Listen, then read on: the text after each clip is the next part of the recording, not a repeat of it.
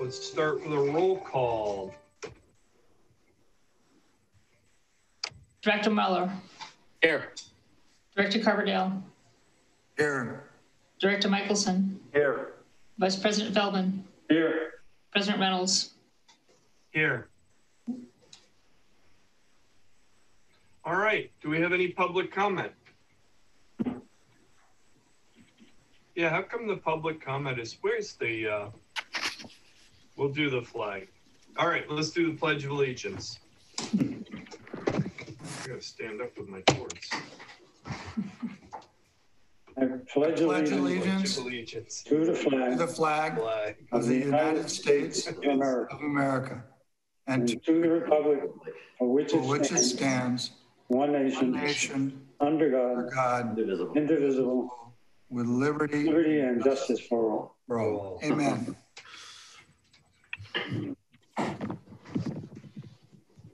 All right, do we have any public comments? Do we have any members of the public? All right.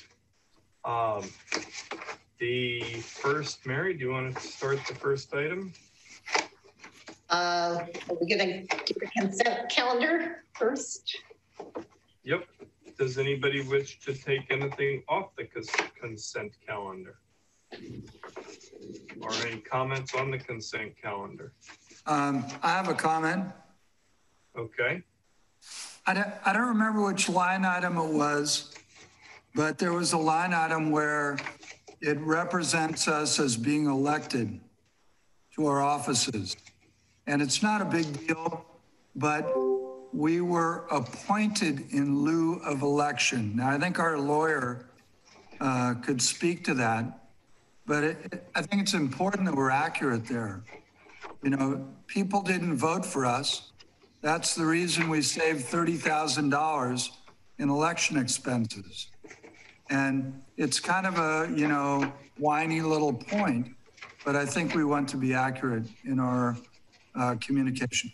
I can't remember. I think I saw it in the accounting, the audit, and I think I saw it in one of the items on the consent calendar. So I just think it's really important that we're careful there. Yeah, Patrick, so what's the right terms?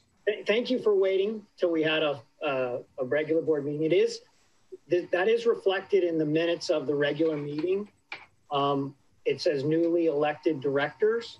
And I believe Director Coverdale's right. I don't think that the new directors were elected. I think that they were appointed. And I can't remember the exact wording, but we got something from the county's office that might have said something that was in last month's board meeting. I don't know if Mary or Denise, you remember the exact wording of what we got. I think it says appointed in lieu of election.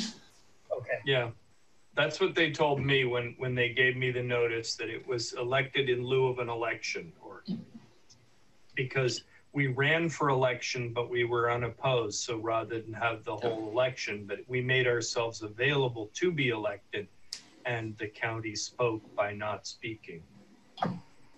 So for purposes of the minutes that are on the consent calendar, I think that we can make that revision on these minutes, and then you would approve the consent calendar with the amended minutes.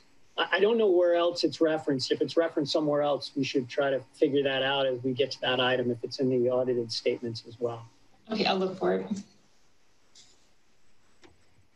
Yeah, if I may say. Are there any other comments on the consent calendar?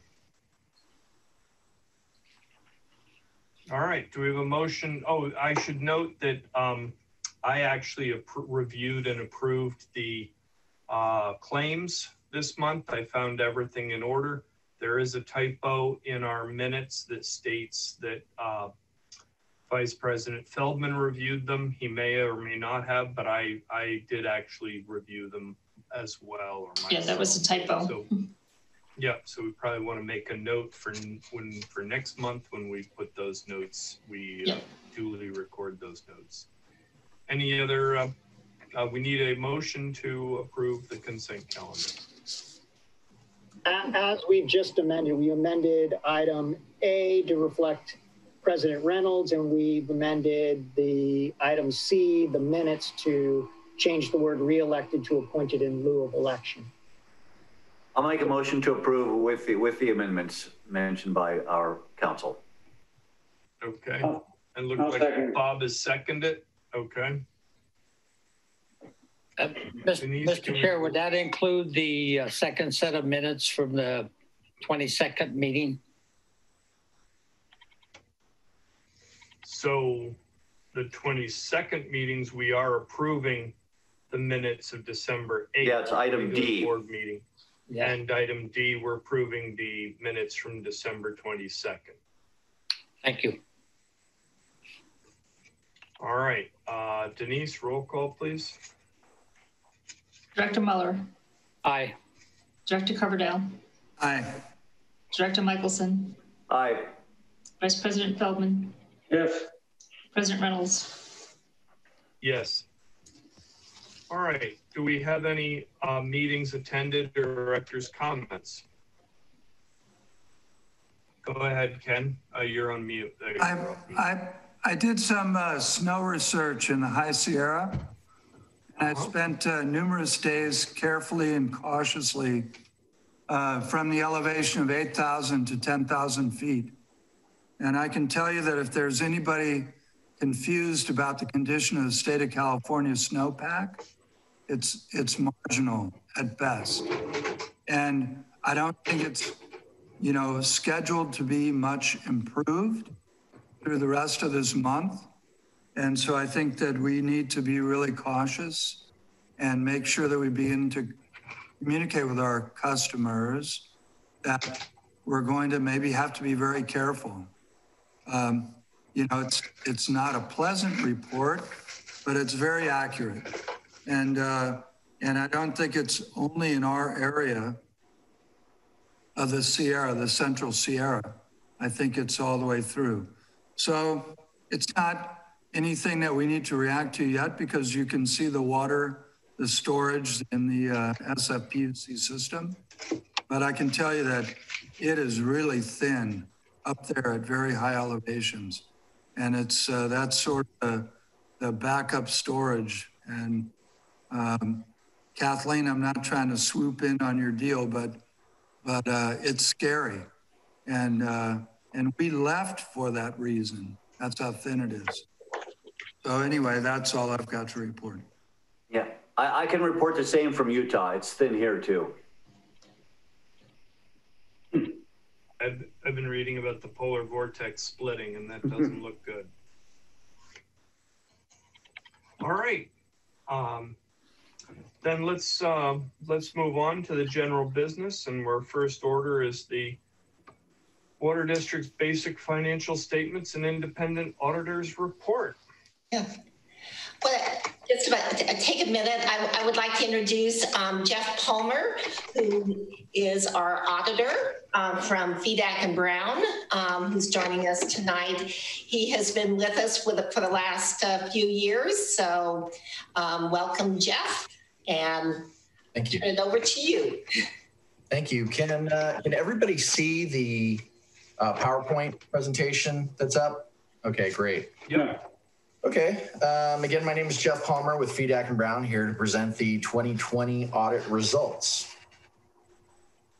Okay, to start here, just like to say that our audit was performed in accordance with auditing standards generally accepted in the United States of America.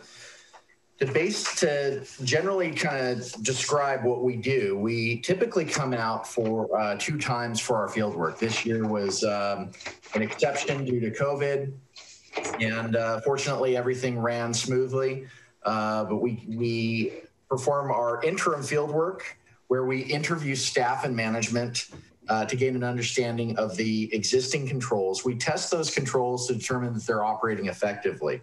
We then typically come back to our office and we plan our audit at that point. And then we'll come out at our final field work and we'll agree balances to supporting documentation and perform substantive test work on those year-end balances. And then we perform analysis of key relationships between the balance sheet and income statement. We issue several reports as part of our audit, and the first report that we issue is our independent auditor's report, which you'll see that we issued an unmodified, clean opinion. This is the highest form of assurance we can provide as the auditor, And it reads, in our opinion, the financial statements referred to above present fairly, in all material respects, the financial position of the Coastside County Water District as of June 30, 2020. The second report that we issue is our management report. And in this management report, I'm pleased to announce that we did not identify any material weaknesses within the district's internal control structure. The third report that we issue is our communication to the governing board. In this report, we identify what our responsibility is as the auditor under U.S. generally accepted auditing standards. We identify the scope of the audit, management's responsibility for accounting practices and policies, the accounting estimates, which are most sensitive, which include cash and investments, capital assets, other post-employment benefits, and the pension plan. Corrected and or uncorrected misstatements are also attached at the end of this management report. And we're pleased to communicate that we had no difficulties encountered in performing our audit and no disagreements with management. Okay, coming to the financial highlights section here, you'll see down in the bottom right corner that the net position increased by 3.3 million approximately, from 43 million to 46 million at the end of 2020. And also you can see as part of the net position, the makeup of net position, we have a total remaining net position, unrestricted net position of 4.4 million, which is available for future use. Moving to the next slide here, we have total revenues increased by 1.1 million to 14.7 million.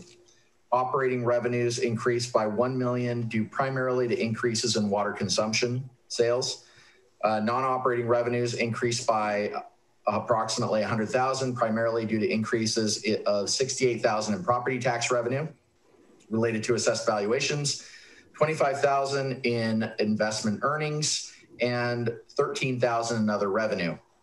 Total expenses increased 205,000 to 11.5 million, of which operating expenses increased by 148,000, primarily due to increases of 217,000 in general administrative expense, 135,000 in pumping expense, 98,000 in transmission distribution, which were offset by a decrease of 303,000 in source of supply as compared to the prior year.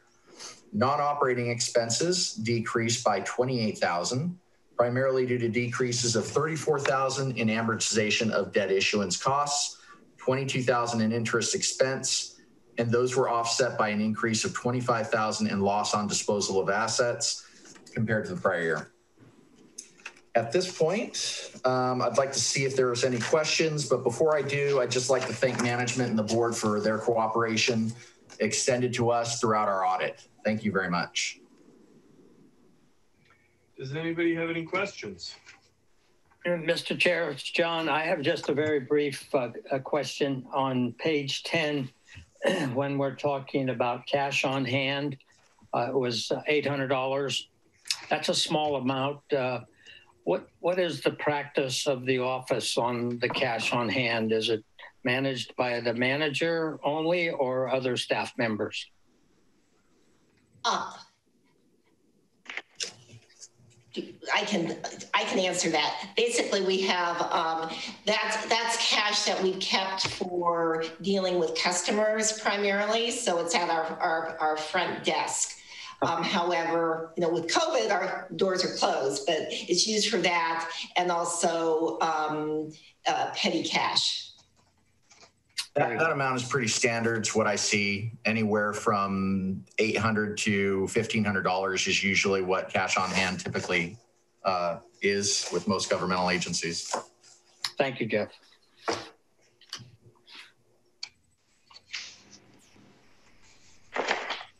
I have a question, Mr. President. Yeah, go for it, Ken.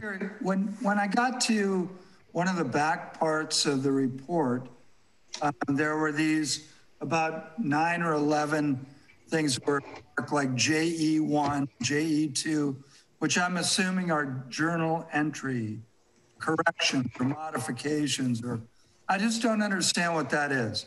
I mean, are those places where you found numerical differences and so you adjusted them? You know, I don't mean to be so naive, but I've only been looking at these for about 40 years, but I don't really know what that means or what that's all about. If you could explain that. And then I have a follow-up question, if you don't mind. Okay, I can answer the journal entries primarily that we have here, and this is pretty typical with, I would say, about 98% of my engagements, whereas the auditor has been preparing the journal entries related to GASB 68, the pension liability, and GASB 75. In our industry, I've seen, the idea was that eventually these were entries that we were going to pass off to our clients. In the first 4 to 5 years of us booking this entry, CalPERS had changed the methodology about 3 or 4 different times. And so we've continued to book these entries, and it looks like a lot, but really the reason why there are 5 entries for or 4 entries for GASB 68, and then there are 4 entries for GASB 75. The reason is that we could book that simply as one entry, but there would be no meaning to that entry. And I booked this entry following the implementation guide white paper that was produced by the Council of Municipal Governments back in 2015. So that in the case that the district were to go back and have to unwind the different steps and processes of GASB 68, they would be able to do that because every entry has its own specific meaning. So really it looks like a lot, but it's there as more for definitional purpose and to give explanation. I usually provide between 2 to 3 different schedules to management so that they can follow how the numbers go. And, this basically falls in line with a roll forward schedule that I provide the district so that, each step of this kind of matches up and it's explainable. It's more understandable, essentially. So these are kind of stepping stones to the end result. And I guess in 25 years, I've always really hoped that a person like you in your position could come out with a stronger comment than we don't find any problems. And so I've always wanted to hear from an auditor. It seems to me like the district does an amazing job of accounting business of the district. But it seems like auditors are never allowed to say, good job. And so I just wonder, like off the record, when you look at this is a really good job, isn't it, by the district? Absolutely. I can definitely attest to the fact that I think I've told Mary several times that she is, my favorite client or client of the year because the support that she provides is, I usually don't have to ask for a lot of things because it's usually right there already in front of me. So, yeah, I definitely, take my hat off to Mary and the work that she's done to prepare the audit for us, makes the audit a smooth transaction. And as far as the district is concerned, for the most part, other than these GASB entries, really not a lot of issues. And I audit pretty deeply. I change my materiality scope down to what I need to do in order to gain some coverage, at least on every area. So, again, yes, the district did an outstanding job this year. Thank you. Yeah, we're very proud of Mary. Thank you for your time. Absolutely. Thank you for doing the report, and it looks like a good project. Well done. Thank you. I have a question. Go ahead, Bob. Silly question, probably lack of understanding the process. In if in fact this is the report as of year ending June 30th, and something was seriously wrong with our financials, we wouldn't know about it for about 6 months, because it's now January of 2021. Is that the standard window for delivering the prior year? I'm just asking for information, because it's about 6 months after the fact, almost 18 if you look at the beginning of the year. Is that the norm for people to get them that in that time window? Probably always did, I just don't remember. And so that's, it just seems like a long year for some reason. Sorry about that. Well, definitely, it definitely has to do with the timing of the engagement, when we start the engagement, when we finish the engagement. Throughout the audit, we are always communicating with management. So if there are significant issues, especially issues that are going to show up in the management report that are going to be communicated to the board, Mary is the first one to know. So that information, is, basically brought out to the light as soon as we come across it.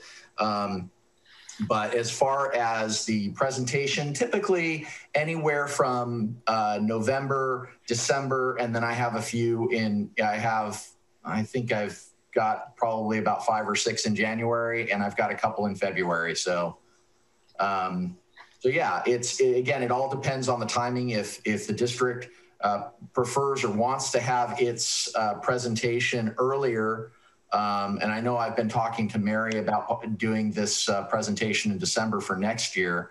That's always available. We're flexible to do that. I just was wondering, I mean, this was a tough year generally, getting things done. So I'm just asking Mary, is that the way we should do it? Or if we got it a couple of months earlier, would that be a problem? I'm just wondering, because it seems a little lengthy to get to here.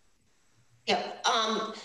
The key thing for us, we do have obligations with our loans to report by the end of January. So it absolutely has to be done before, by January. But certainly it could be, with working with Jeff and his team, we could figure things out to be earlier anyway. Okay, thank you. That's your call. If I may, I have some comments. Sure, Mr. Chair, I will go ahead. And this is first thing, compliment the board for doing such a great job and staff of 2020 and 2019, 2020. So great job. I'm just wondering with the professionals and legal counsel on page 23 under capital assets, the major asset investment is just a great paragraph at the bottom of the page. Would we be allowed to share that in a bulletin at some point to show the investments this district is making for our community? And it looks like a lot of money has been spent in a positive direction there. So that's one thing. And if I may just finish up with this, I know in April 2nd, 2020, the governor signed that legislation of SB 998. And I'm concerned about that because if we do happen to have a major loss, will the state be stepping up to cover those? I understand if individuals have financial difficulties, as Board Member Coverdell mentioned last meeting or 2 meetings ago, under hardships. But this is a very serious thing. If you have a major company delinquent and not pay up, the state, are you going to come and back us up with the expenses we just spent for infrastructure on the district? So those are just my comments at this time. All right. I think we need a motion to accept this report. Yes, sir. I move to accept the financial statement. All right. And do we have a second? I'll second that. Chris can Go ahead second. and second it. Thanks, Ken. Yep, thank you, Ken. All right, so Denise, let's do a roll call, please. Director Muller, Aye. Director Coverdale, Yes, and I love the auditor's report about what a fine job we've done in the district. Thank you. And thank you to the staff, please. Thank you. Director Michelson, Yes. Vice President Feldman, Yes. President Reynolds. Yes. All right. Next, we have our, so Jeff, thank you very much for that report. Much appreciated. Thank you, Jeff. Thank you. Okay. Mary, you want to do the financial statements and basic review? Yes, and I just want to say that I am very grateful for a wonderful staff who really helped prepare a lot of the materials for the audit. So I just want to say thank you.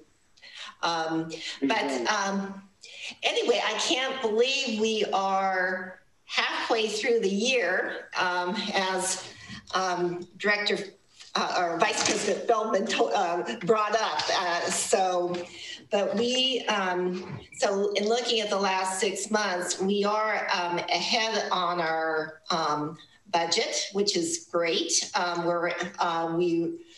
Our water revenue is up $429,000 over our budget. Now realize I had reduced our budget for understanding COVID and some issues with losing a major customer and various things. So we're a little below last year, but we're above our budget, which is good. So we're on a good track. We also, our county taxes and ERAF receipts were higher than what I had budgeted as well. In terms of our expenses, we're below on $252,000. A big chunk of that is personnel costs. We have 2 open positions we haven't filled yet. And part of it is just understanding how we deal with positions with COVID, with having them in the office and position in the field. So it's getting training and various things. So I hope that we'll get those positions filled soon. Also, we saved on election expenses. And again, we have timing issues, of spending during the year. So anyway, we're doing good. And I hope that we'll continue with this trend. So any questions on the P&L at this point? So in terms of capital improvements, we spent $2.2 million for the first 6 months.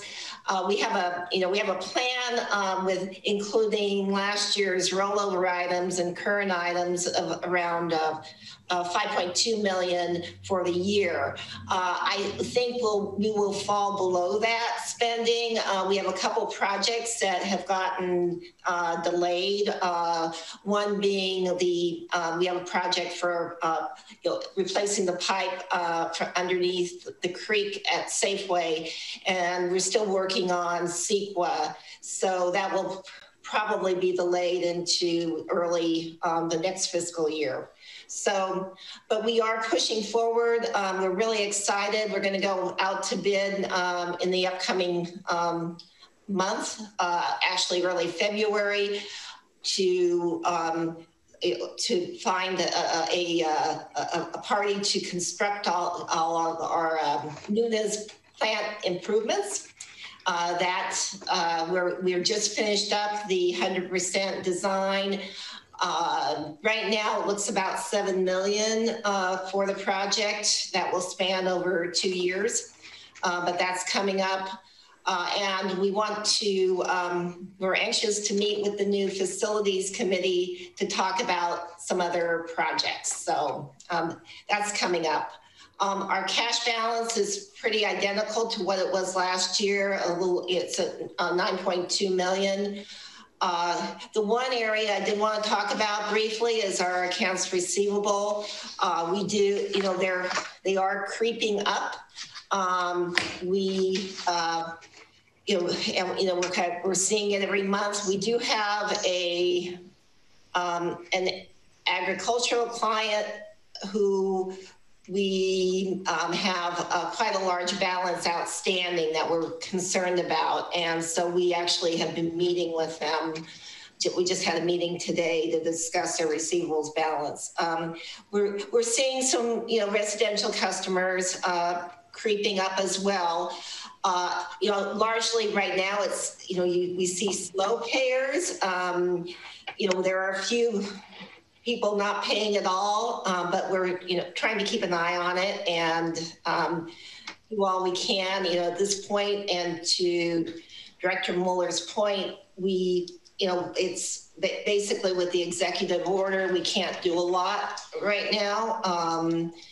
And I don't see, any compensation from the state on this of dealing with bad debts. But anyway, we're watching it. So. Yeah, if I may just repeat a little bit, I completely respect and understand the residential issues, but a commercial operation, I think, is just uncalled for. And that's the one I know staff's gonna have to keep pushing hard to get some collection out of that, because that's running up a big ticket. Otherwise we could disconnect. Is that correct? Yeah. Right. I mean, right now, with the executive order, that included small businesses. So we need to do some more investigation on dealing with an issue with a large balance. So I will be talking to Patrick soon about one of the issues. So. Thank you. The fact that the new rate increase kicked in this month, January 1st, is not going to necessarily help that issue either, in terms of falling further behind in some of these cases going forward, because that's built into our income stream. And so that could still, that could make us move the wrong way in a little bigger impact going forward. So, I mean, we did that, and stuff is starting to surface that shows it is a problem. The stimulus may help. There'll be another stimulus kick here for some people, but yeah, I'm glad we have good reserves and good cash flow, better than we planned. So that'll help to offset some of what we may not see here going forward. One more question, Mr. Chair, if I may ask staff. On the Newness expansion program, I just need a little refresher after all these years. Are we still on chlorine, or are we looking at chloramine? We're still using liquid chlorine. Okay. And we generate it on site made out of salts. We're not on the chlorine. Oh, I'm sorry, James. Okay, good. Looking forward to that visit someday soon. Thank you. Mary, Mr. President, ahead, can I ask a question? Yeah, go ahead, Ken. Yeah. Mary, when you look at business accounting standards, it's pretty typical in a business to look at bad debts as a percentage of gross receipts.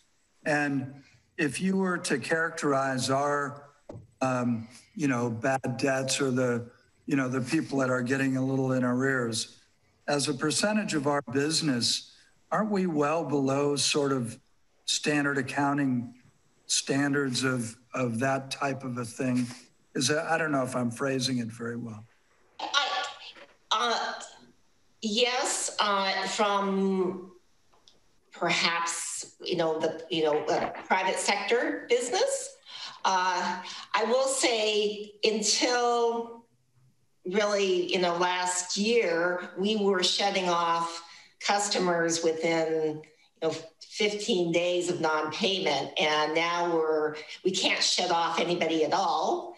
And also, when we get back to normal, I'll say we can't shut off for 60 days.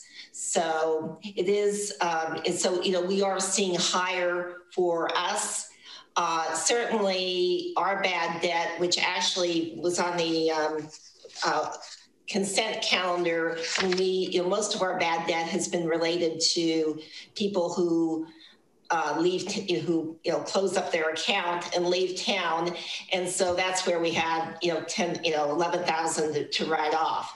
And usually that would be our only bad debt because we were just being able to shut people off right away. But now we can't do that, so. But I was pretty surprised what a small number it was in terms of our cash flow, in terms of our income. I'm not saying it's okay or we should ignore it, but, given the complexity and the intensity of the experience that we have right now in America is pretty, unparalleled. I don't know of a parallel time when it's been quite so crazy and so many people on unemployment and, people really suffering financially. I was just surprised by the number. I wasn't, I didn't go, oh my gosh, with numbers like that, we're going to run out of cash flow. I don't see that at all. So I guess I'd like to have you address that if you don't want to. No, I think, I think right now, I think we're fine. I mean, we're hovering around, past due balances of 224,000. But that's a lot of that's 1 month late. I mean, frankly, I see us having more slow payers and actually people not paying their bills at all. I mean, we do have a few of those, but generally, I really see that most of our customers are really trying to pay their bills. So. Yep. Okay. Well, anyone else? All right. Thank you very much, Mary. Much appreciated. Our next item is the review of the district board committees. Does everybody have a copy and had a chance to take a look at what the committees are and what the associations are? And I would open the floor. We have two things that need to happen. Jim needs to be replaced. And this is, of course, the annual time that we review who wants to do what. My thought is that folks who have a leaning towards doing something, that they are going to do a better job at that. So I would be open to that. I do think Chris has been our BOSCA person for many years and has quite a relationship with that group. But I would understand, Chris, if you no longer wanted to do that. No, I've been there since the beginning and we're in really contentious litigation right now. So I do enjoy working. I have developed a personal relationship with our chair, our CEO, I'm sorry, Nicole. I've known her since our children went to school together. So I have communicated with her a little bit offline in that things are getting a little touch and go in our lawsuit. And I can't say too much more. Patrick would probably stop me. So I do enjoy the working relationship that I've developed with her. I'd like to see this through. I'm not sure any of us will see this lawsuit through. It is just being slow rolled and now it's almost at a standstill. So I would enjoy working on BOSCA. Thank you. I think that makes a lot of sense. Bob, you've done a really good job with the California special districts. Are you comfortable continuing in that role? Yes, fine. No problem. Okay. I get their messaging and stuff and keep my eye on it and let Mary know if anything exciting or needs to be addressed. Okay. John, I was going to suggest that you might be a good match for the Association of California Water Agencies if you were amenable to that role. I'm comfortable with whatever you feel is best for this board, Mr. Chair. So I will admit that I do have a little bit of interest in Board Member Michelson's position someday, if that ever comes up. Or do we have an alternate for that position, Chris? Or no? You know, there never has been an alternate. Right. I'm fine. I understand.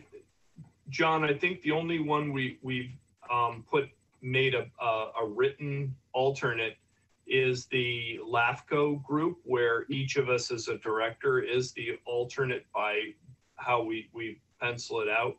Sure. I think that if there was a case where Chris couldn't make a BOSCA meeting and needed you to fill in, he could just ask you to do that without any further request. Isn't that Thank you. I would accept that suggestion. And I would accept LAFCO too if needed. Yeah, so the two that are on the, so I was going to suggest, do you have a preference for the joint water agencies or the Association of California Water Agencies, John, for which one of those would have a higher interest for you? Well, I think, your direction as chair, whatever you feel is appropriate that would benefit our district, I would be willing to serve on that area. Okay. I think you would enjoy the Aqua group more.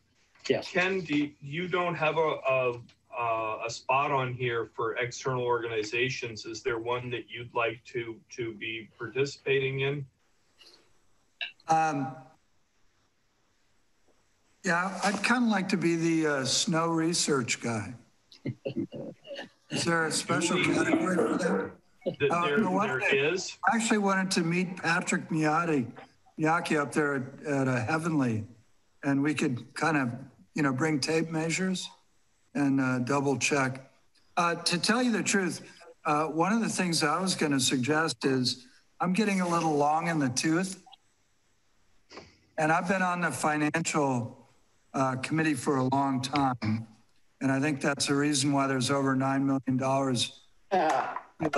accounts, contrary to a lot of people and their opinions. But so I think it might be really smart. What I'm worried about with the district is I think we need to form a committee to look at how we transition out of our jobs and attract some youth into the board positions and build the future of the Coastside County Water District. And so I wonder if it isn't time to let someone else or have someone else involved in the financial committee and make sure that we've got some good stewards going forward. There's not really a young person among us, and I worry about that. At some point we won't be here and someone's going to have to be. And someone there is going to have to understand how important it is to have enough money to maintain, look to me like in the audit, $46 million of identifiable realities in the district. And it's not going to go down in value. So, I think you might want to consider that, who might take that spot. And all right, I think in an effort to move that forward, I've talked to your children and they feel we should start a TikTok group, and you can be yeah, that would get them. Representative. John, do you want to be on the finance committee? I think my experiences would be a little bit better, maybe on facilities if needed, or if former President Dixon would be on the recycle committee with me, because that's punishing. But well, John, finance, I think is not one of my strong points, to be honest with you. Fair enough. All right. What about John putting you on the recycled water committee? And fair warning, it looks like a non-starter from all perspectives. oh, I agree. And I think John already knows that. We have Jim's position with Human Resources Committee. We don't really call that committee until we have a human resources issue. So I think we could strike Jim and put in really anyone in that. Anybody have a strong feeling to be on that list? Wow, listen to the volunteerism. Right. Well, you know, I'm in town, I'm close, and, you know, if needed, I would be available. It doesn't sound like it's it only happens when there's a HR issue that we bring that up. It doesn't happen on a regular basis. I've had those issues with city council, trust me. Yeah. So, okay. So if need be, but I don't think it's you know, otherwise, if my wife comes in the office here and she's going to see my name down a few times, she's going to go, whatever. But yeah, no, wherever we're needed, I think we would all step up. I don't know if it's the value of putting it down as an external. As all of you know, I'm very active in the American Waterworks Association, and will probably continue to do so. If it helps, we can put that officially recognizing that on the external organizations. I do actively represent Coastside when I'm there, not in a name tag, but in what I attend and how I view it, is to leverage that association to the benefit of Coastside County Water District. So if it's of value to the rest of the board, and I would say we should add it to the external organizations list, if that's acceptable to the rest of the team. Any thoughts? I think well said. I think I would support your position. Anybody object? No. Okay, all right. Mary, I've made some notes on here and I can send that out to you. Mary, isn't Aqua and Joint Powers Authority the same thing, sort of? Are they two separate organizations totally? Are they affiliated? So, Bob, I think the way it works is that because when you go to the Aqua meeting, you also go to the JPIA meeting. Yes, but I think the deal is they're separate incorporations, because the Joint Powers is the insurance, so they have a separate incorporation. But you are totally right; they operate hand in hand. So when you do one, you do the other. Would you want to represent us at both of those? Yeah, that's fine. I mean, I usually attend the virtual meetings anyway now. I have. Okay. All right, Bob, I'll put you down for those two. Okay. I think that's a good match, Bob. Okay. All right. Then we have the LAFCO appointment. This we've always done as the president with the group as the alternate. We do this each year, I believe, right? So technical question is, Ken still on the finance committee or not? Or did he absent himself? I don't know what happened. Yeah, we didn't find a replacement for Ken. Okay, no, that's fine. That's good. I'm more than happy to participate. That's good. I'm more than happy to participate. I'm proud of the work that we've done. I'm fine with it. I got to tell you, I think we need to shop around. Okay, well, nobody's responding. I mean, Mary's young enough; she'll still be happening, but you know, we don't know. And James is no takers right now. James is a kid, and I think working on finance is fun. I'm really proud of the district's financial condition. All right, I'm with Bob. Okay, answer my question.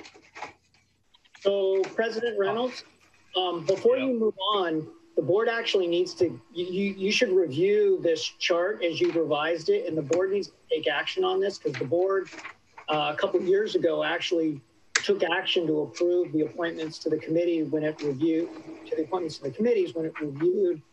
the purposes of the committees like you're doing now. And so the board needs to take action to do the changes to these committees. So I think you need to go over this list, be sure that you've got appointments for all of them, and then take action. Mary, I didn't know if you had anything. I saw you jumping in. Let me read what I got written down then. I have Ken and Bob for the Finance Committee. We have Bob and John for Human Resources. Chris, are you okay staying on the Facilities Committee? Yeah, I would appreciate that. Thank you. Okay, I've found that has worked really well, the two of us. John, I think in the future, we'd be glad to rotate one of us through there. At the moment, I feel like with the Nunes treatment plant, Chris and I have been halfway through that, and it's working well. The Advisory Committee, we have the, oh, that was one change I was gonna make. All right, so then, do we want to keep the Montero Water and Sanitary District Mutual Interest Committee going? And one of the questions I had was, I feel like we need to move our Strategic Planning Committee into a higher prominence role.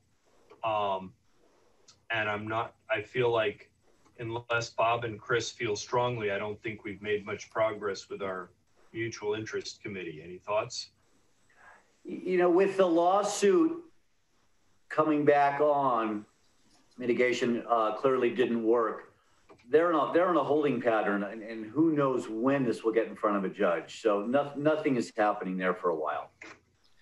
Okay, so why don't we disband that committee at the moment? Is that a reasonable thing to do? Yeah, it would make perfect sense to me. So we'll disband that committee. I think that I would actually prefer, and let's talk about how we could do this. And this rolls into another agenda item, but maybe we can cover it at the same time. Our Recycled Water Committee and our Strategic Planning Committee, one of the things that I'd like to see us work on is our long-range source evaluation. And that could be done as either an ad hoc committee or, as an advisory committee would be the way I'd suggest we continue that. Recycled water or strategic planning committee. Right now, strategic planning is Ken and myself. Ken, do you want to have John on that? Do you want to stay on that? I would really like to finish it with you if you're amenable. You're busy, you're the president, you got a lot going on, but I think you had a great start. You know, you wrote a wonderful paper on it, and I think we're a couple steps into it, and we're going to have the strategic planning, hopefully, is coming up. And so maybe we'll get marching orders and we can bring that, to a closure. It'd be great. Okay. Happy to work on that. I would say let's keep, then for the strategic planning, let's keep Ken and Glenn on that. Recycled water, one of my thoughts was to tweak that and change the name from recycled to more what the community, in other words, what I was curious about was whether John, and pick a partner, John, but if John was looking at where our community, what the community's vision of what our long-range water needs and use will be.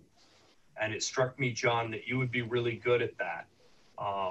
And so it's the whole purpose of the Recycled Water Committee was to look at water into the future. One of the questions I might ask you, John, was whether that would be a committee you could work on and take your pick as to who would be your partner in that on that committee. Yeah, I appreciate the compliment there. I think with the potential drought and the potential looking for new water resources local, and with the way the regulations in California are coming with a lot of businesses, we might be reevaluating some of the big accounts out there. And we're seeing that happen with this, not the cannabis, but the hemp situation is a disaster that these guys are all trying to grow. So, yeah, I think, you know, we're available to all get in there and share. We don't want to overdo any board member in particular, but we're all willing to give our share of time we can. Yes, but I think that's a good idea with, because as we know, it's been 20 years since the recycled water vote was taken in the city of Half Moon Bay. And let me see where we are. I would be more concerned about the sand plant collapsing before we get recycled water. Let's pray it doesn't happen. Good point. Absolutely an issue. Yep. I agree. So John, we'll put you on that. I'm thinking that since I'm on the strategic planning committee, I would not be on that. Ken or Bob or Chris, would any of you be a good match to join John on that? Chris, you're tied in. I'd actually really like to work with John on it. Okay. Great to work with John on it. It was okay, you're on. Harder, John. You know, Glenn and I put 4 years into it, and it was complicated. But you're kind of a deal maker. People have a lot of respect for you. And I think that it might be worth it to give it another shot. Dave Dixon had a lot of fun over there at those meetings, and Mary did a lot too. So we've got a lot of good staff support.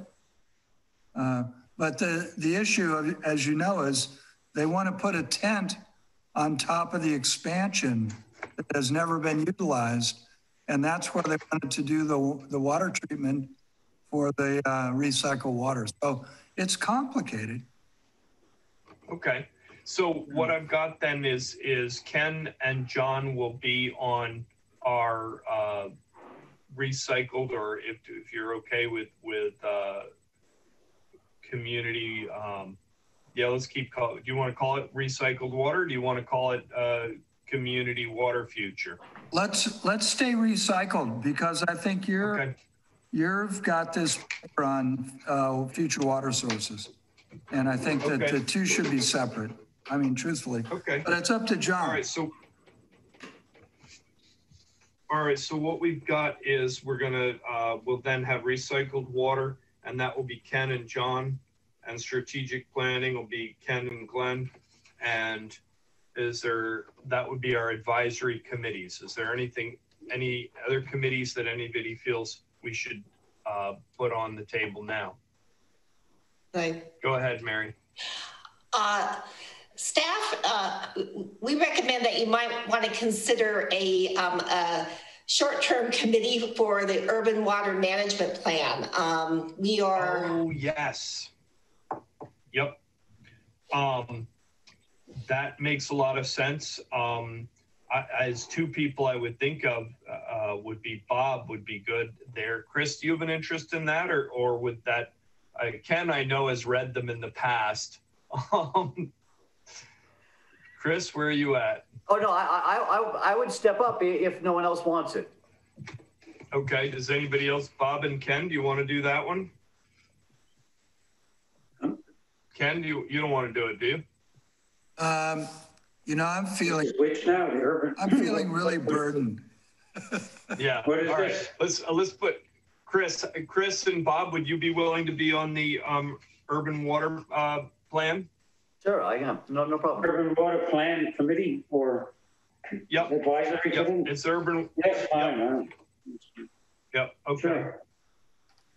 All right. So that's another. That looks good. Advisory committee. And then just to clarify for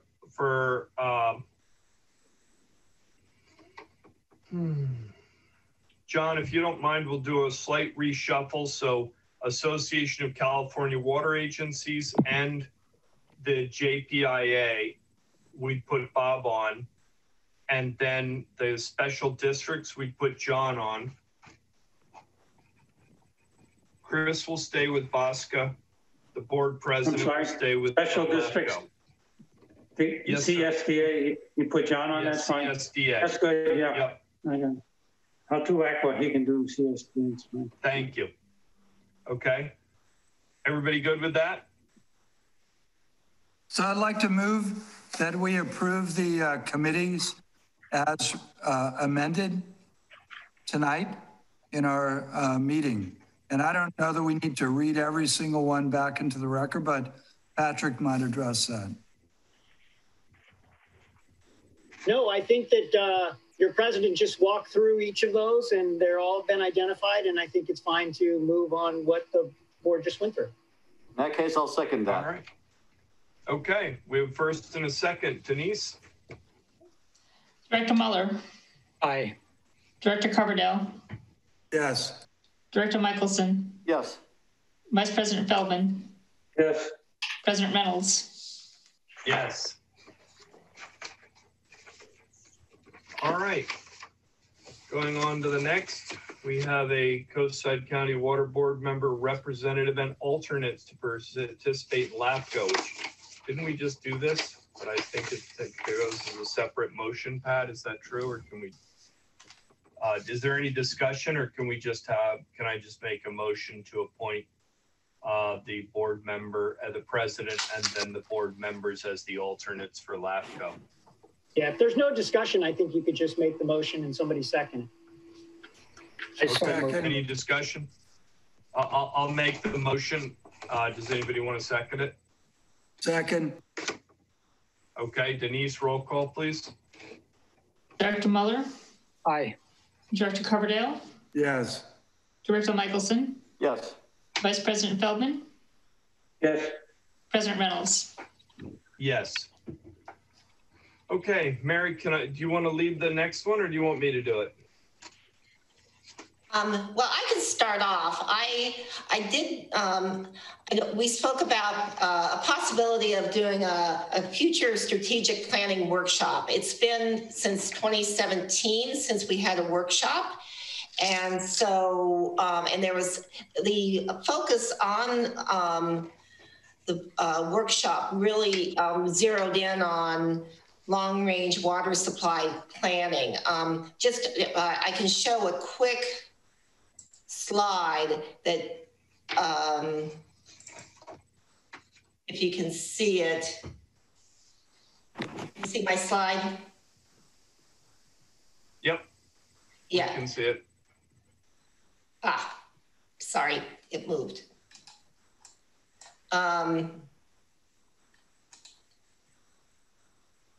This one. That's better. Yeah, okay, so actually I pulled out the report from 2017. And so you have, basically you have a number of items that adopt a 10-year water use plan and vision, the recycling, coordinating the water supply with local coastal plans, and improving local source utilization. Really, zero in on your long-term water supply planning. So I'll stop sharing there. Okay. My thought was that by next month, we might think about how the board would like to move forward on this plan. And so the idea was to give the team a month to think about it and have some suggestions that they could forward to Mary about ways we could move forward. And I think that there's not much doubt that we would want to seek professional assistance in some areas. There's not much doubt that the staff knows a tremendous amount of the local knowledge. And I think that there's no argument that our long-range plan will need a great deal of community buy-in. It's my feeling that if the whole purpose of the board is to plan ahead and try and anticipate what our needs will be fiscally, water-wise, and water rates for our community in the future. And we don't get that end goal if we don't plan on it now. So that was in a summary what I think. I think that the strategic plan that we did 3 years ago was valuable in that it showed the board was thinking strongly along those lines, And so now comes the question, would be, let's strategize, come up with a strategy on how we as a team feel would be the best way to move forward. And the thought would be that we would bring those ideas to the board next month. Any thoughts? Go ahead, Ken. You know, one of the things that I've witnessed over the last however many years is I'm really resentful of those deals where we get some professional person in there and they get out their big notebooks and they get out their fancy pens and we write all this stuff down and we all go around and we rah this whole list of stuff. And then it just gets tabled and we never do anything with it. And it's all written in these lists. And I don't want to pay for that. You know, whether it's Brown Act compliant or, you know, that's Patrick's job to figure out. I'd like to go have a frank, direct meeting among board members of what we think the future of CCWD is all about, supported by our staff with their concerns and their worries. And I don't want a facilitator. I think it's a waste of time. I think it's a waste of money. It's some deal that someone invented. To me, it's reminiscent of, don't really think about it. Let's just show up and have lunch and coffee and write this stuff on the board. And frankly, I'm frustrated by that. I think we need to be transparent. It needs to be an open meeting. General public has to be involved. And it's kind of cool, this idea of having a referee in the ring, but I don't think it's productive. And so I'd like to see us go beyond that format into something that's real, that cares about the community, cares about the future, cares about water, cares about something from the people who've been involved in it for 20, 30 years that have a sense of all these things. So I'm not trying to be a negative person here, but I'm offended by those things. I'm not interested in it. I don't think they're productive. Okay. And I don't think they're worth the money. Well, Ken, I think that your points are well taken, and I've made notes to it, and so I can work on putting that together as an option that I'll try and flesh that out for next month and see if we can't put that as an option. We'll call it the Ken Coverdale plan. Thank you. John? Mr. Chair, it's been my experience with respect to Ken. I've always called them an oral massage. That's all it does. It gives us a massage for everyone saying their piece. But there's some good value coming out of professionalism by staff and others to ensure that it is documented properly and we don't just have an oral massage and put in the file somewhere for years later. Yep. Okay. Bob?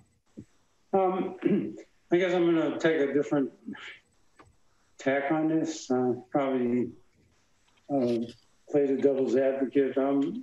I did research on the strategic meetings we've had in CCWD where I've been involved anyway. There have been two actually. One in 2008 with management partners who did the same kind of service for us, and one in 2017. The second one that I remember that I have notes on. Maybe, does anybody remember others? Oh, yeah. Those are the two I know of. So it's a period of about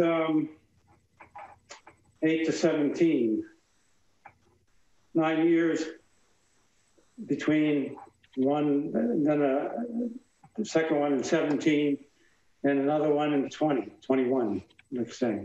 I reviewed sort of some of the things we came out of those meetings with, having been part of the process of them doing the facilitation. And frankly, I'm very positive and impressed at all the things that were touched on and presented and discussed and laid out that actually have been done and achieved and the things that I can refer to looking back that actually became items of action and delivery. So I have a different view of this. I like to have some external approach to this, to be able to help to bring together various views, which we get from them, from us and from our key staff anyway, because they present that as part of their findings. Most of the findings are what people told them who have had the experience we're talking about. And what we deliver out of that for the past 4 years is at least a roadmap, even though maybe, it's in some reform of what we took upon ourselves to do, because we thought about it, talked about it, and had that fresh in our minds when we left that meeting. So I would say I'm not unhappy with that process. I don't think it cost us a fortune there, did it? 20K was the price tag on that thing, something like that, 18, I don't remember. I'm not sure what your opinion is. I thought we got the views of many people in the right way. And the other thing I have a concern about, if we want to broaden this, we did get all the right views in from a variety of sources because they did all the groundwork to get them. We couldn't have done that ourselves. There's no way we would have been able to do those interviews and stuff. The other thing that bothers me is that given the nature of the environment right now, to have large scale, any kind of large scale community participation, and other than a virtual way, is going to be very difficult for the foregoing future until things have settled down a bit. And even for us, so that whatever we do, no matter if it's a virtual thing or of that nature, any kind of large gathering is not going to be something that we're going to be able to handle easily.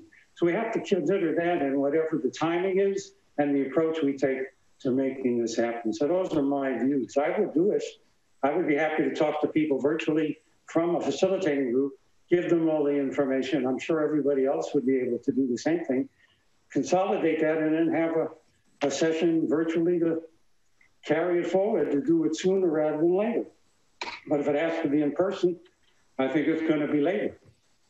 And I don't know how much later, but later.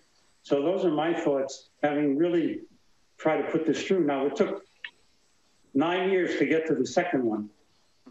I'm not too concerned if it takes another 3 or 4 months to get to the next one, because I don't think that we've done anything wrong.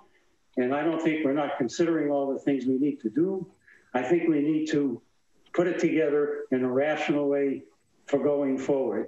I think it's been a good flow, actually, and that's my opinion and my sense of what we've achieved to this point. I may not be seeing it the way you do, but that's what I think. Thank you. I think, Bob, I think your points are good. I do agree with you. COVID makes this much, much harder to get the public engagement. But thank you for those comments. That was good. Chris, any thoughts? Yeah, I kind of see a hybrid here. Yeah, I agree with Bob. Not a super urgency. I think we could let this develop. Ken, to your point, yes, some of the facilitators are just a little too slick, and they have almost created, this mini industry. And I certainly don't want that. That said, someone kind of does need to take lead. It doesn't need to be, like I said, the overly slick facilitator. I'm not sure who I can picture right now, but someone should be taking lead. I think maybe us 5 could maybe present that person our 3 or 4 subject matters that we would like to see discussed, and they could, maybe build some kind of a very loose agenda around those. And then I'm going to really go out on a limb and be really optimistic. I would like to do this in public. I would like to do this in person. And we're all hoping that there is a vaccine. We do know it is out there. It just needs to get administered in a more timely manner. And I think spring, summer, it may very well be possible. And I really look forward to sitting down with each and every one of you and sitting down with the public. I think we're all kind of zoomed out. I mean, what am I looking at? 1.5-inch squares of everybody. I want to go back. I so want to go back to meeting in person. Taking the optimistic view, I think it's out there in the very near future. And that's sorry, my Chris, thoughts. I think you're totally correct. Yeah, and I think those are really good thoughts, and I think you are correct that we do want to do this in the public because that's absolutely the right way to do it. And I think you're right that it will work better. And it may be that one of our goals is that a year from now, that's the discussion we have with the public. And I think my thought is to pick up on what Bob and Chris are saying, that we should prepare what we're going to say and the message that the discussion we're going to have. I don't think we want to bring it as an unstructured, what do you want to do next? We want to control the train track that it's going down.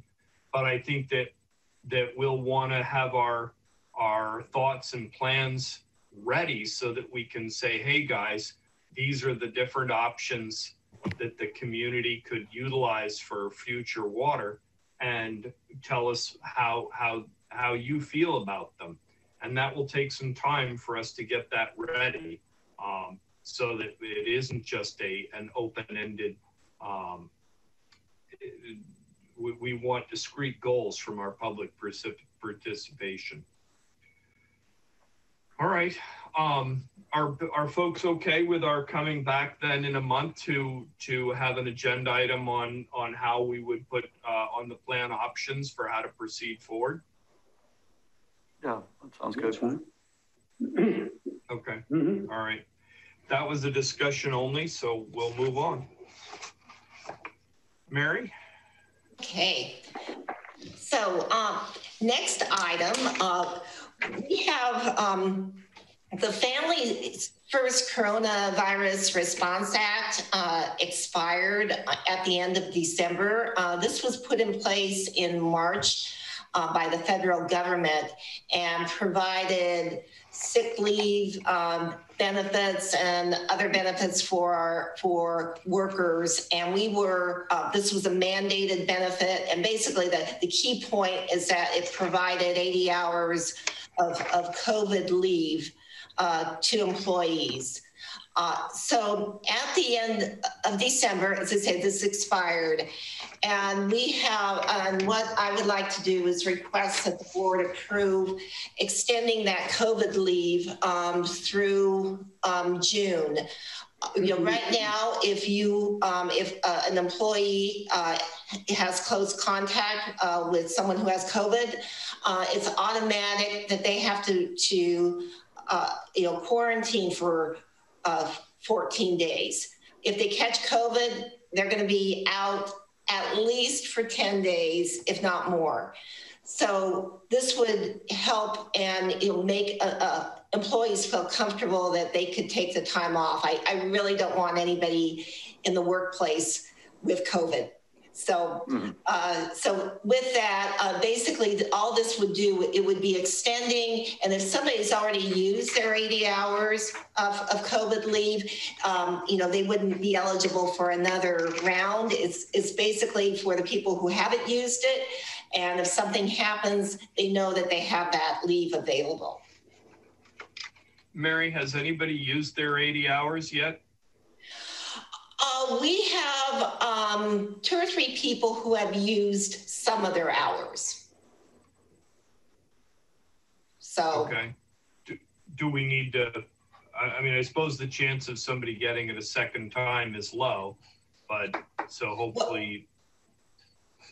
The question is if they were exposed, so they could take it. So that's, right now we're, I was, asking for the extension, but that is a situation where, if you're exposed, you could be out 2 or 3 times.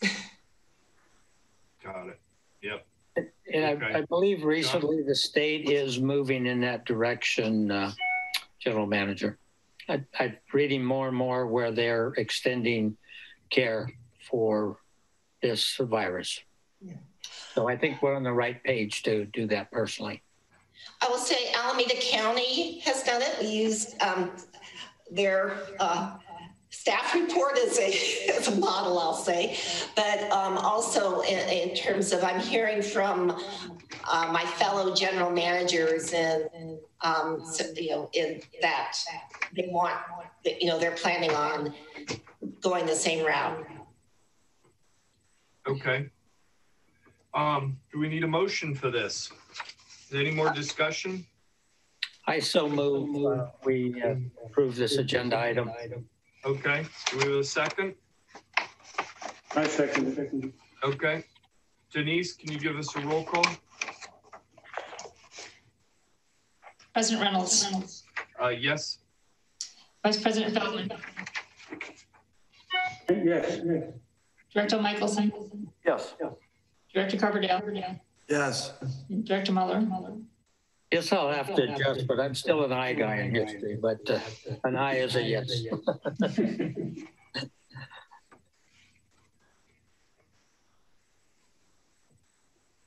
All right. The next item is the general manager's report. Mary, that would be you. Yes. So I included 2 communications from Nicole Sankula Abasca. She made a statement to the SFPUC on the proposed Tuolumne River Voluntary Agreement. And also she has another communication on her remarks. Basically, she's hoping that SFPUC continues to study and support the proposed agreement. I don't know, Chris, if you want to say anything about this. Yeah, I mentioned that earlier. It was pretty strongly worded in that SFPUC is really backing off using sound science to dictate the flows on the Tuolumne. And we've kind of lost the governor a little bit too.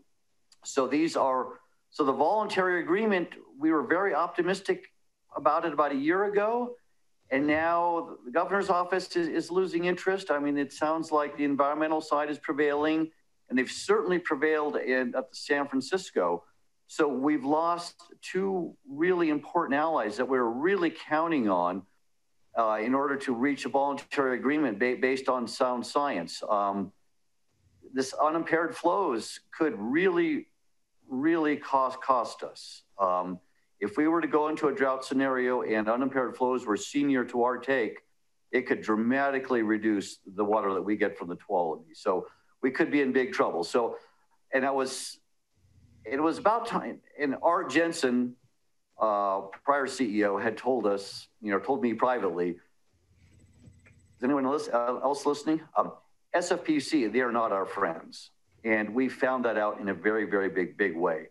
They are not our friends at Bosca, and there's been a split, and this could be problematic down the road. So yeah, thank you for bringing that to everyone's attention. The other point I had on my report, during this past month, we had to do a fire drill to put together a COVID-19 prevention program. This was dictated by Cal OSHA, and so staff rallied around. We have a 24-page document that we have for our staff and in compliance with Cal OSHA. So. And apparently Cal OSHA has been visiting work sites in the Peninsula and Bay Area to inspect for COVID compliance. So thank you for doing that. Unfortunately, it's a needed thing to do. So well done and thank you. If I may quickly ask Mary, do we have an avenue for the vaccine for the Coastside County Water District for injections at all with the state or the county? Well, I will say, unfortunately, water workers were put in 1C. EPA had us as 1B, and for some reason, California moved us into 1C.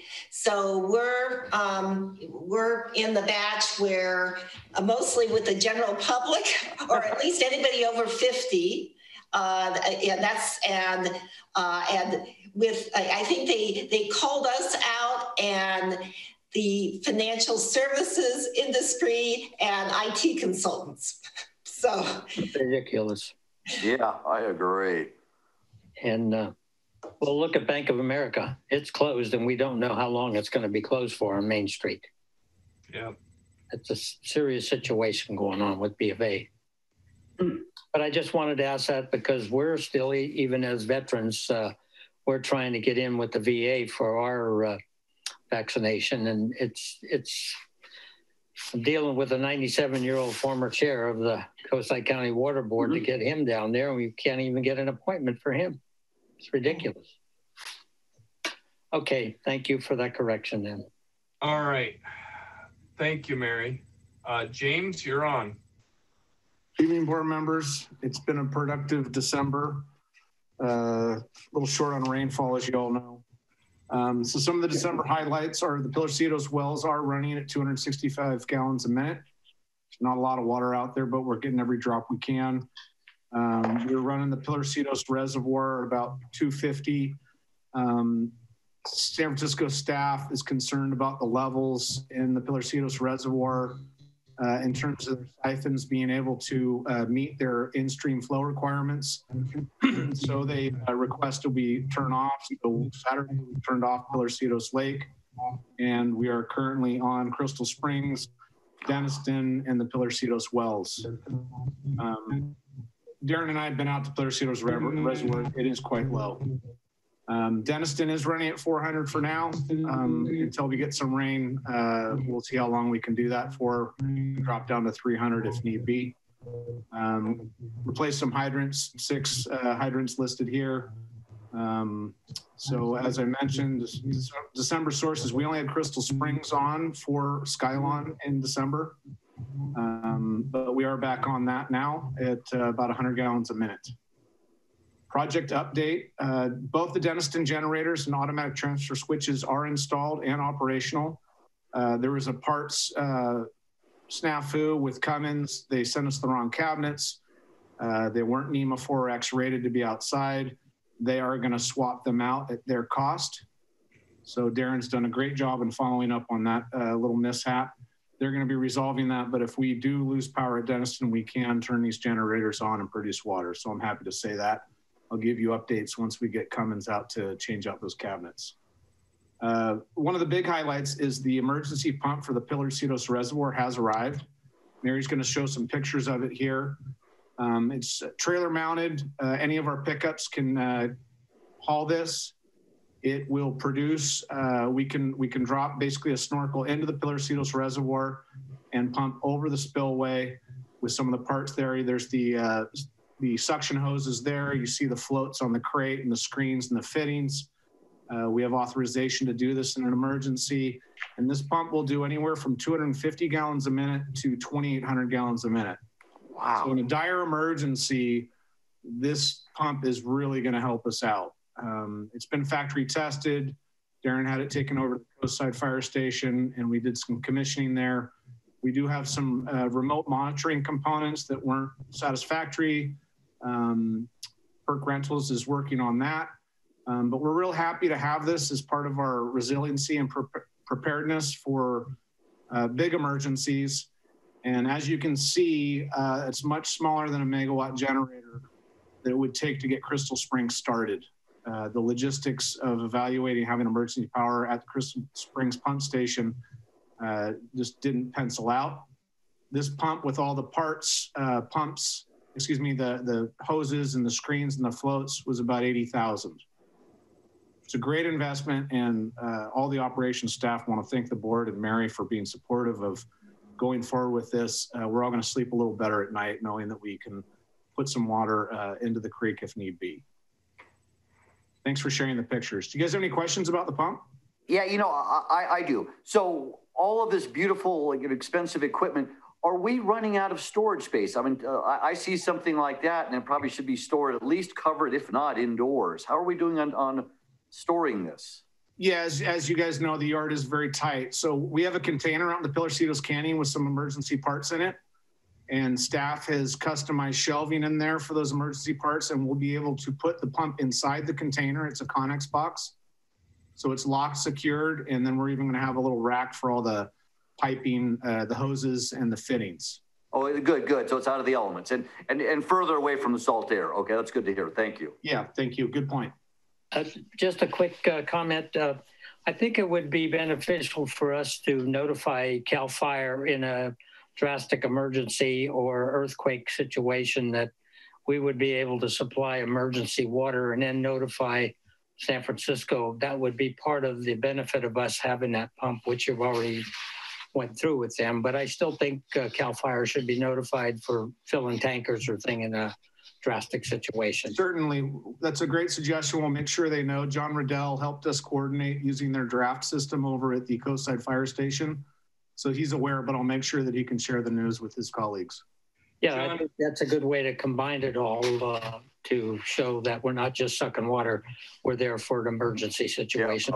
Yeah, yeah, great OES asset. Yeah, makes sense. Thanks. Actually, guys, the way that works is there's an agency called WARN, which is the Water Agency Response Network. And we're a signature with WARN, and that's a already established protocol so that this stuff can work that way. So that it's formalized and already in play. Good job. Thanks, Chair. And then moving forward, HDR, we got the 100% design documents yesterday. We're going to do a quick final review. They're going to finalize, and we should be going to bid in late January, early February, and hopefully be able to award in March or April. Put down February, that's a little unrealistic. So that project's moving along wonderfully. HDR's done a great job. Staff's been very engaged in providing lots of feedback and guidance. There's quite a few parts to that project. If I may ask, James, sure. For interrupting, do we have cell tower issues up there? Again, I need refresher courses on that hill. Is there cell tower situations in that vicinity of the treatment plant? Yes, there are a couple of cell towers up at the Nunes plant. And will they be relocated or will still be part of the? That's an excellent question. I had a project in Marina where we had to deal with Verizon and it threw us off by a year because they were so hard to deal with.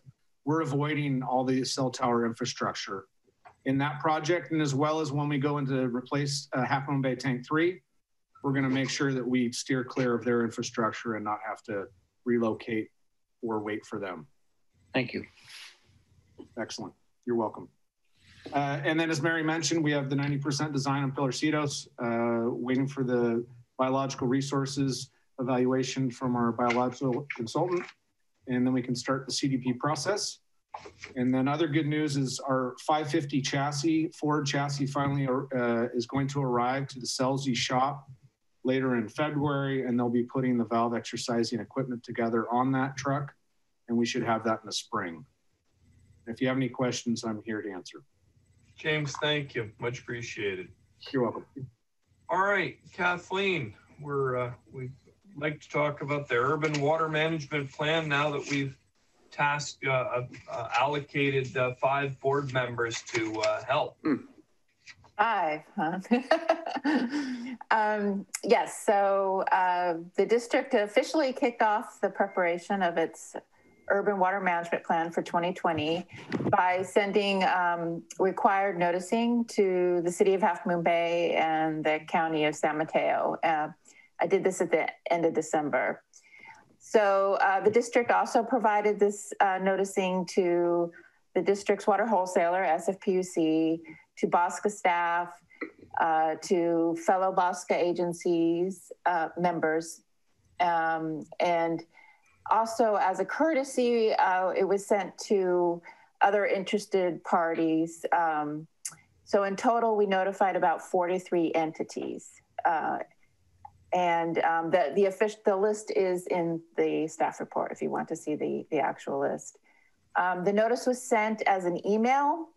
Normally, we mail it out, but with the COVID, I thought that a significant number of agency staff were probably working remotely and wouldn't be in the office, also due to the end of December when I sent it, it was the holiday season.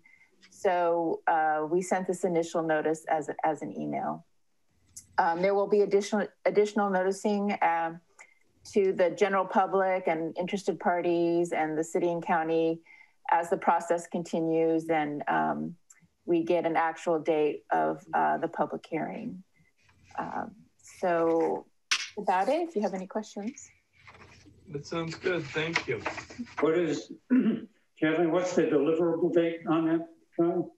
We have to submit to the Department of Water Resources no later than July 1st. So 6 months, less than 6. Yeah. 5 plus change, right? Right. Are we planning to get the help of the people that helped us in the prior yes, urban so water management plan development? we are using West Yost again to help us put together that. So they're going to do the heavy lifting in terms of the preparation, the data stuff, the stuff they did last time. So the yes. July 1st date is a viable date given the pandemic and the, you know, how things are working. I'm just trying to understand. It's not quite as smooth and seamless as it always was. So is that going to be a good date? It's challenging because the state is very delayed in providing the guidance for all the required elements. And they are picky about, we have to submit a lot of it electronically in tables, and they haven't provided those final tables yet. So the latest, I was on a webinar today, the latest is their goal is to have it out in February. So it's a very tight, it's a very tight thing. Like you can't get too far ahead preparing it because, you know, things may change. But the other issue we're waiting for is San Francisco is required to provide us standard wording and some drought scenarios that we need to put in the water shortage contingency plan. And so I'm also waiting on that. And they're probably, SFPUC is probably waiting on DWR to finalize the guidance. So yeah, it's going to be a very tight schedule once we get. So on that basis, is there any potential or possibility that the state will relent on the date and actually provide a delay if necessary because of all of these other things that are happening, like let me some window of flexibility? I'm just asking because given all of what you're telling me, it's going to be really demanding. So it would take an act of legislation to change the date. Okay, well, I'm just asking because yeah. There's no penalty for turning it in late. Okay. But you know, we try to avoid that because. No, I understand. Yeah, but okay. Yeah. And all the public oversight and public media, you know, the public discussions on this that you have to do in advance, 60 days in advance, etc. That means that has to be done by May. Yeah, right? I mean, if we yeah, so in theory, it's 60 days. If we aim toward getting the board approval and finalizing it by the June board meeting, you know, we have to do it, provide it 60 days in advance of that, a draft for public. Okay, I'm just trying to point out to folks that this is not a walk in the park, given the timing now, the delay in data, and we need to have it in advance for some of these things. So whatever you need to get this done is what I'm trying to say, like getting the help of West Coast and getting whatever resource you need to apply. Being a member of this newly formed committee, I'm saying I think that's what you got to do. And you have my support in doing that. I'm sure John's as well. Okay, thank you. Thank you. Kathleen, one of the discussions that came up with the director of the Water Resources Control Board in the spring in COVID mitigation and the COVID response plan was the district engineers were directed to allow delays or rescheduling of deadlines and tasks that were deemed a non-direct threat to public health and safety. And so that's certainly a venue that would be available. DWR has made it very clear that they're going to hold to the schedule. That Okay. Yes, they want it done. The other message was that nobody will die if it's 60 days late either. True, that's what they say, but we try to keep to the deadline so we don't get backed up. But like I say, there is no penalty per se for being late. So the longer they put off the guidance, the harder it's going to be for us to meet that deadline. No, keep us posted on that. You got to keep us up to speed on that then. We are on that, so we can. It was a really hotly contested item, and that there was a lot of pushback from upper management, and the general base, the foundation was they would not officially say anything could be late, but the direction from the top was that there needed to be accommodation for delays, and that was sort of they were going to say two messages. You got to do it, but we'll understand if you're late. Yes. Thanks for the update. Thank you. Yes. All right. Are there any, thank you, Kathleen. Are there any directors who would like to add an agenda item for? I just wanted to compliment Dave Dixon. I've never seen him smile so much. Been involved in a lot of meetings with that guy, but he's been smiling the whole time. And a lot of patience. I just wanted to say that that's what I in call the middle of the COVID-19 challenge, thanks for bringing that positive energy. Hey, he looked happy, that's for sure.